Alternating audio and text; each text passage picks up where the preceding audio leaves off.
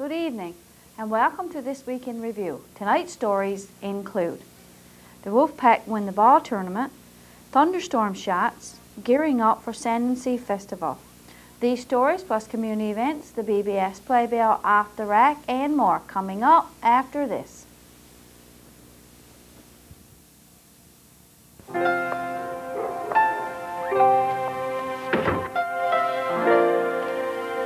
Dear Mrs. Coleman, you don't know me, but I know you know my old red house at the end of the lane.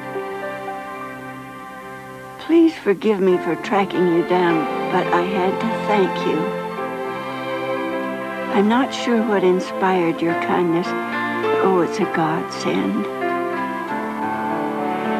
Since my wretched hip surgery, just getting to the end of the lane and back takes nearly half an hour, and sometimes the pain just isn't worth it. You brought me something much more important than newspapers.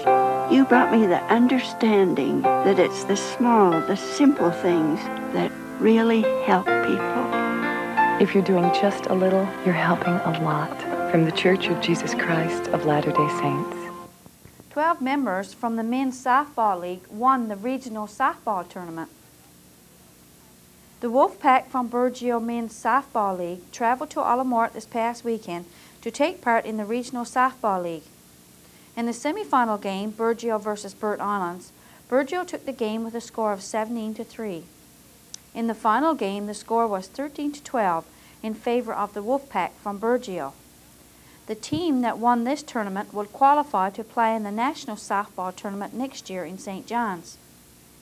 Due to the fact that a couple of the teams dropped out, the decision whether Burgeo qualifies for the National Softball Tournament will be left up to the Slow Pitch National Board to decide. However, the Wolfpack team will be going to Grand Falls in August to play in the Provincial Softball Tournament there. Congratulations to Mark Tucker, Danny Bungay, Roger Marsden, Steve Tucker, Tyson Ingram, Jeff Ann, Todd Green, Noah James, Marie Melbourne, Bernie Benight, Jeff Eyre, and Marie Sims, and we wish you good luck in your upcoming tournament. On Sunday, July the 23rd, Burgeo experienced a tremendous thunderstorm. Burgeo has always experienced a thunderstorm at some point in the summer season, but it usually lasts only for a few minutes. Some residents claim that this storm lasted at least 3 hours. Some of our younger generations say it was Mother Nature's finest fireworks display. The older generation may not agree with this description, but they will agree that the storm was very destructive. There were a number of damage reports. For example, many residents lost their TV sets, telephones, computers, deep fridges, windows, and lawn lights. It was reported that a couple of residents' home was struck, but we couldn't confirm these reports. The town also experienced power outages and power surges. We would like to thank Roger Hand for his film footage.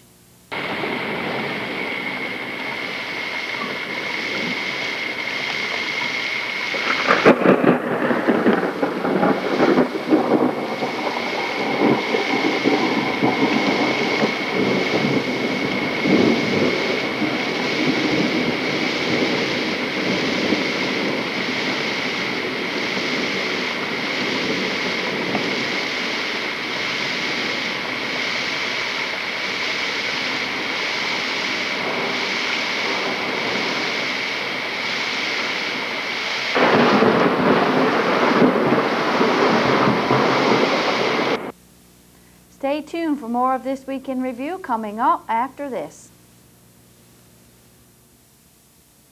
The little things you do that you think are small and few are the things that mean the most to me. So just keep giving whatever you're giving, 'cause even when you're giving just a little, If you're doing just a little, you're helping a lot. it helps a lot. From the Church of Jesus Christ of Latter-day Saints. It helps a lot. The Sand and Sea Committee was busy on Monday of this week putting up decorations for the upcoming festival. The Sand and Sea Committee were very busy putting up these colorful flags and their banner at the entrance to the Sandbanks Park, making everything look quite festive. The park was also decorated with flags in anticipation of the event. The committee members also did quite a bit of work at the hockey rink, putting the finishing touches on everything for the outdoor dance that was planned for Thursday night. We spoke to one of the committee members, and he informed us that a large crowd is anticipated for the Sand and Sea Festival. Some out-of-town campers have their camping gear on site last weekend, waiting for the event to take place.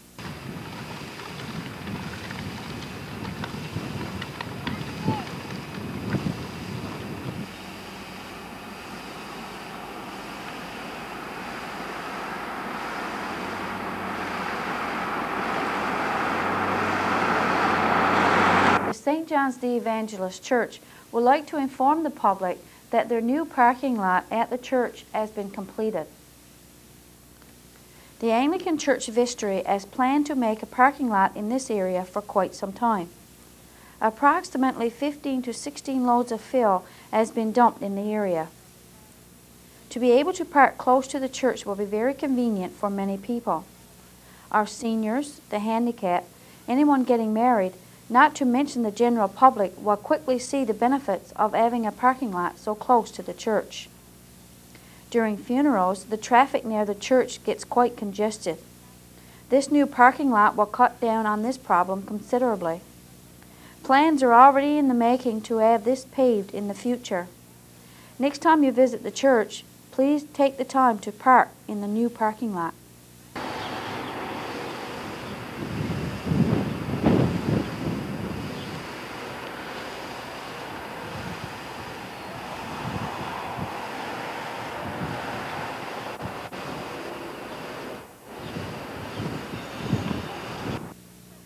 Stay with us for Off the Rack, the community events, and the BBS Playbill, all after this.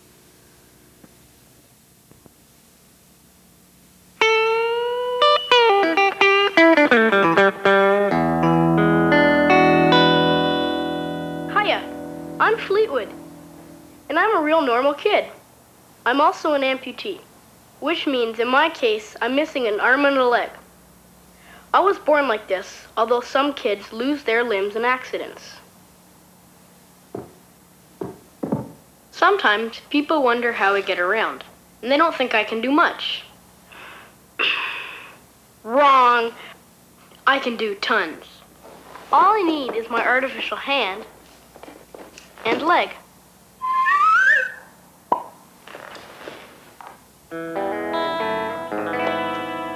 As you can see, I've grown out of these, and to get new ones, I have to see the prosthetist. Waiting for the guy is the worst. Prosthetists sound scary, but they are regular people, just like us.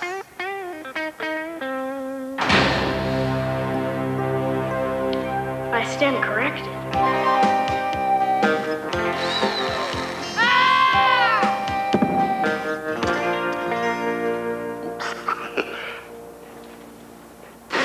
Fleetwood? Fleetwood? It's me, Mr. Wilson. Come on, wake up. It's time for your fitting. Huh?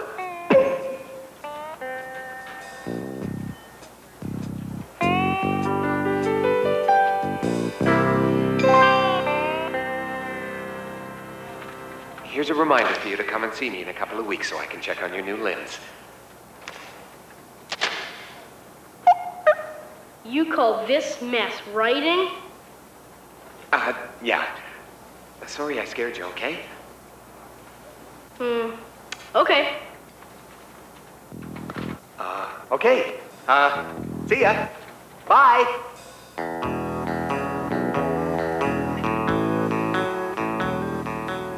Hey, want to see what I can do with my myoelectric hand?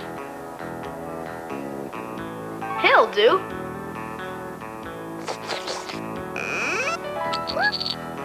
I can pick things up. I can hold things lightly or tightly. I can also let things go. The only thing that gives me trouble is Cat's Cradle. It's a stupid game anyways. There are tons of things I can do with my artificial leg, like kick things. Uh-oh.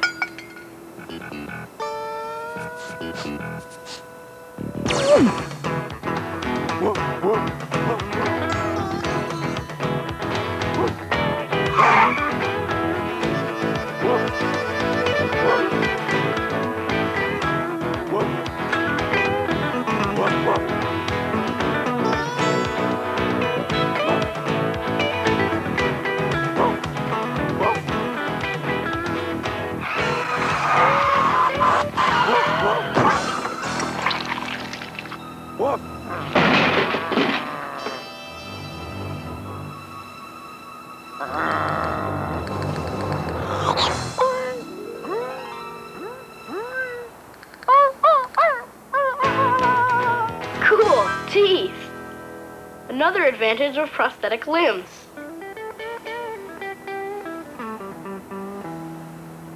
Even though prosthetic limbs are cool, it's better to keep your real ones. So play safe. Hey Fleetwood, come on, we got a game. Hey, need teeth. Let's go. Yeah, hurry up. See? Told you I'm an ordinary kid. Ciao. Off the rack. This week as we scanned our tape rack, we came across a tape of Newfoundland Hydro repairing one of their poles which caught fire, leaving the residents of Burgeo without power. Let's look back to August 1993.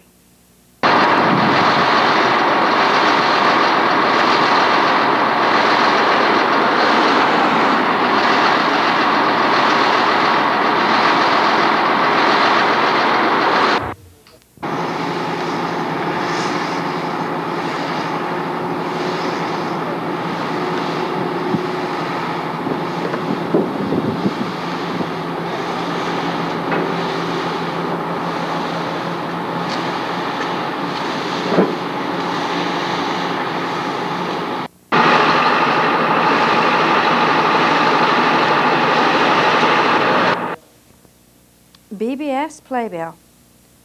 Try your luck on Wednesday by playing Odd Job Squad TV Bingo. Next Sunday at 6:30 p.m. we will have religious revelations from the Anglican Church. And I'll be here again next week with This Week in Review. For This Week in Review, I'm Marie Rose. Good night and God bless.